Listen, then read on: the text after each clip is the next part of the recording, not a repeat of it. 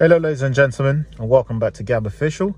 Today I'm going to show you how to replace your urea injector on this C4 Picasso.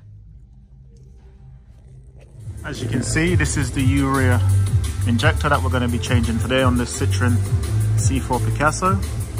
This is what basically injects the AdBlue into the system to break down all the carbon NOx in the system and break down all the soot content.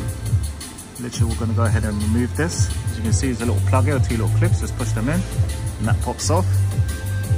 And then there's also another clip around here, so we're literally going to lift that bit up and push it off.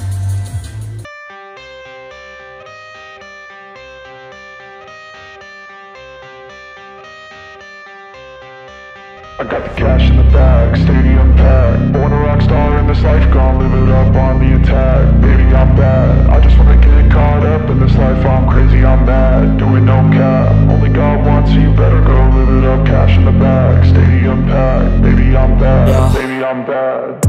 I just wanna stay bad, stay mad. Chip on my shoulder cause they treat me like an outcast. One done it now, pops straight off. As you can see, there's the little clip in there. Push to release that pin, or you can just lift that little bit up in the middle to pop it off. So that's off now.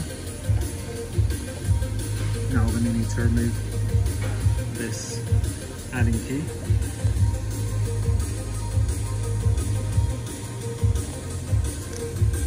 Bolt, just need to find out exactly what size that is. It's a V4 size Allen key. As you can see, I'm using a shorter socket with a 10mm ratchet spanner.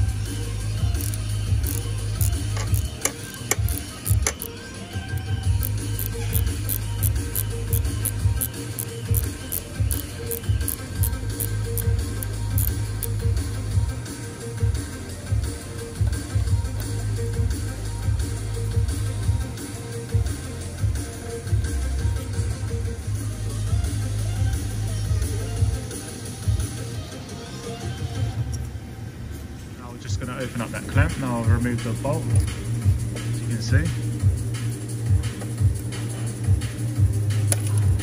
Oops, and it literally just fell straight off. As you can see, this is the unit replacing. As you can see, all that white stuff around it. The reason why I changed it is because it's leaking, as you can see. And that's the AdBlue leaking out of it.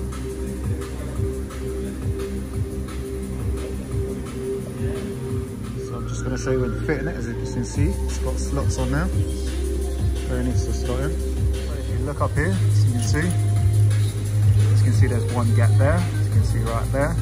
There's also 2 at the top. So as long as you slot it in there, it should be lined up perfectly. I've also got rid of all of the build-up carbon in there. So as you can see, it's now slotted in, as you can see. Perfectly. You just need to shut that clamp. Got the screw in there. Put it back together. So we're going to go ahead and tighten that up now.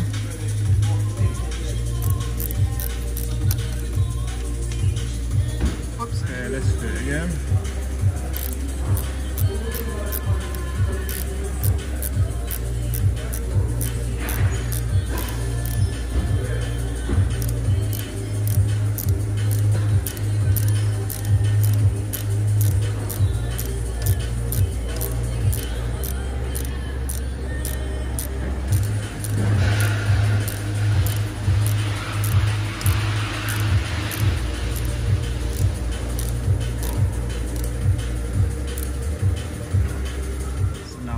Blanket to fit over it.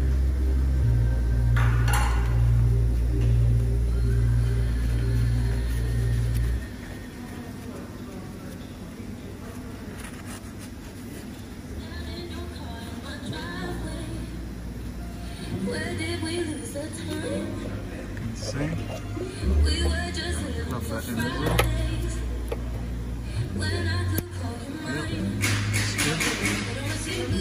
Now I'm going to go ahead, turn this blanket thing around. It's like a heat resistant thing. Stops the heat from getting into it. Have that in as well, as you can see.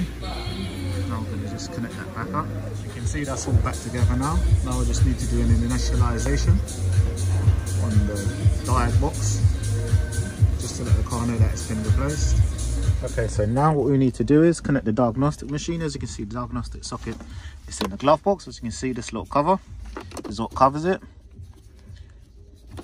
It just comes straight off. What we're going to need to do now is just initialize it. Just let the car know that it's actually been changed. And just clear the fault codes if there's any. And there should be. So now what we're going to do is we're going to go on to this. But first of all, ignition on. Then we're going to go on to, this is Citroen, so we're going to go on to Citroen. Now we're going to go to Auto ID.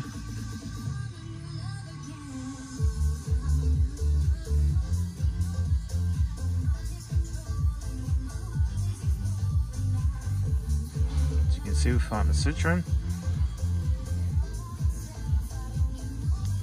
And I'm just going to take you to the other stages because some of these bits I can't show you. Thank you, and thank you for watching Gab Official. Please like, share and subscribe for further content on my channel.